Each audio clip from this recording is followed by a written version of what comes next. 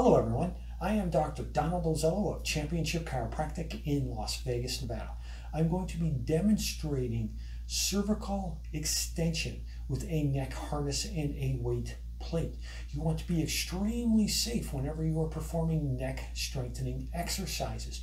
Always work through a symptom-free range of motion. Move very slowly and control the eccentric phase of the exercise. Always start at your current health and strength level and increase the intensity in small, gradual, calculated increments.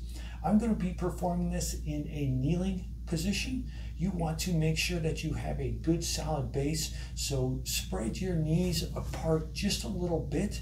Keep your pelvis level and keep your spine straight, specifically your thoracic spine, which is the medical name for the mid-back. You don't want to be hunched forward. Keep that spine straight. That's going to provide a solid foundation for the neck. I like to hold on to the side of the chain where it is attached securely to the neck harness. Just gives me a little bit extra support. You don't have to do that if you don't want to. The weight plate is in front of you. The harness is secured to the plate and it is secured to the neck harness on both sides.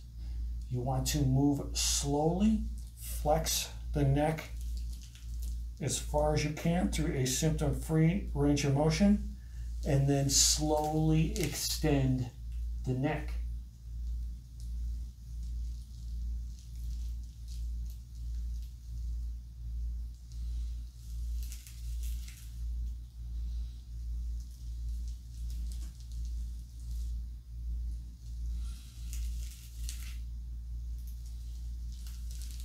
I'm going to change position so you can see it from the side.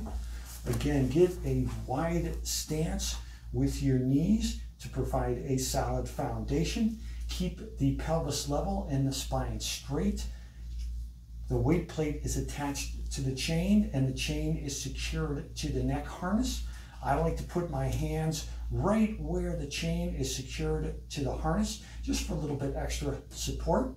Flex the neck slowly through a symptom-free range of motion, and then extend the neck.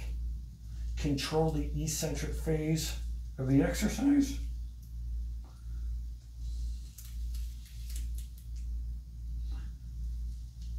Move slowly through a controlled manner. This is going to help to strengthen the neck, to help to prevent and rehabilitate neck injuries such as a cervical sprain strain. And it has been proven that having strong neck muscles helps to prevent concussions.